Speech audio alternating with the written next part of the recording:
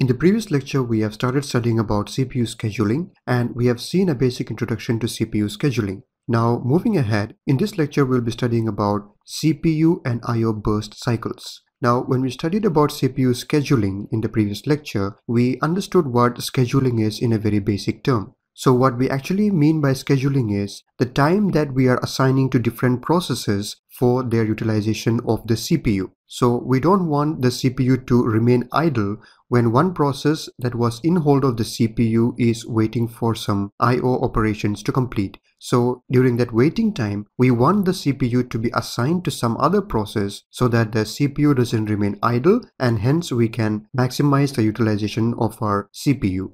So with regards to that, these are two important terms that we should know and we should understand: CPU burst and I/O burst. So we will try to understand what we mean by CPU burst and I/O burst, and we will also understand what is the CPU and I/O burst cycle. So process execution consists of a cycle of CPU execution and I/O wait. So when we studied about CPU scheduling, we already saw that a process can be in either of these two states. And what are those states? CPU execution state and input and output waiting state. So processes alternate between these two states. Now, what do we mean by these two states of CPU execution and input-output wait?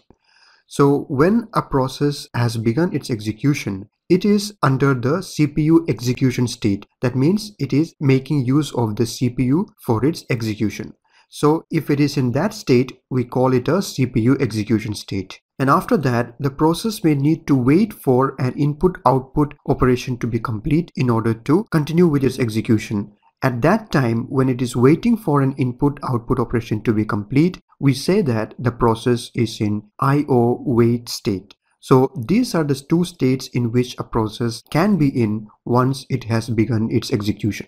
So processes always alternate between these two states of CPU execution or the input-output wait. So when we use the term CPU burst, we should understand that what we mean by CPU burst is the time when the process is under CPU execution. So when the process is under CPU execution, we say that that is a CPU burst. And then when the process is waiting for some I/O operation to be complete, or when it is waiting, then we call it I/O burst. So in simple terms, CPU burst and I/O burst are nothing but the time in which the process is under CPU execution and I/O wait respectively. So that is what we mean by CPU and I/O burst. So when a process execution begins, these are the stages it goes through.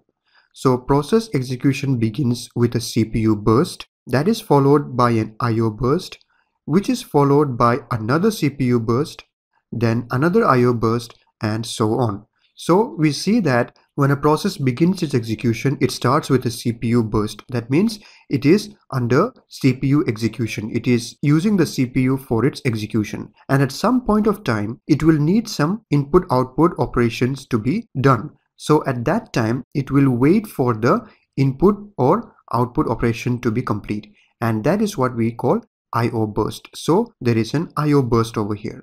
And after the I/O burst is complete, that means after the wait for the input-output operation is complete, it will again use the CPU for its execution. So hence we have a CPU burst again.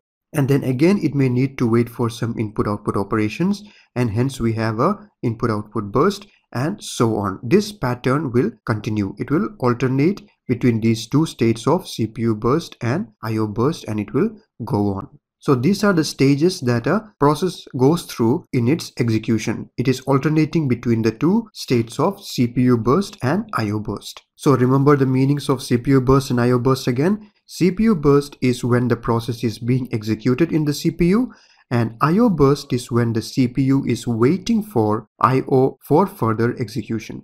That means when the CPU is waiting for some input-output operations to be complete, then we call it I/O burst. So that is CPU burst and I/O burst, and processes, they alternate between these two states during the course of its execution. And eventually, the final CPU burst ends with a system request to terminate execution.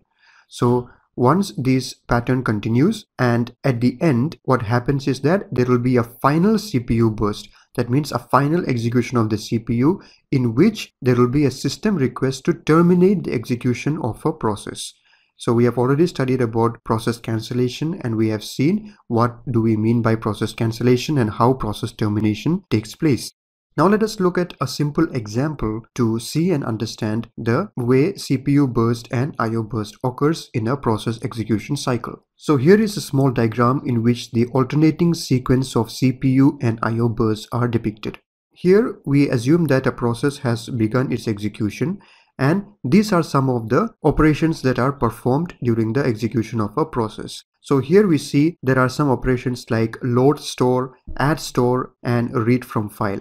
So these are the operations that has to be performed in the CPU. So the process requires the processor or the CPU for this to happen. At this time, the process is using the CPU, and that time is known as CPU burst. And after this operation is complete, the process is waiting for some input-output operation to be performed. So here it is waiting for input-output. And at that time, when it is waiting for input-output, it is not using the CPU. And at that time, we call it is a IO burst or input-output burst. And again, we see that after the wait was complete, after the IO operation has been completed, there are some other operations like store, increment, index, or write to file. So these are operations that again requires the CPU or the processor. So at this time, when the process is doing this with the help of the CPU, we call it a CPU burst. And again, similarly, it comes down and has to use some input-output operations. So it is waiting for the input-output operation to be complete, and there we have a IO burst again. And moving forward, again, there are some operations like load, store, add, store, read from file, which is similar to this one. So we already saw that this is a kind of operation that requires the CPU. So this is again a CPU burst, and then it is again waiting for some IO operation to be complete, which is known as the IO burst. And this pattern continues. And until when will it continue? It will continue till the process is terminated. So when the process is going to be terminated, there will be a final CPU burst in which the system will request for the termination of the process. And once that is completed, this process will be terminated, and then the CPU and IO burst cycle for that particular process will be finished. That is what we mean by CPU burst and IO burst, and here we have seen an example of how it happens.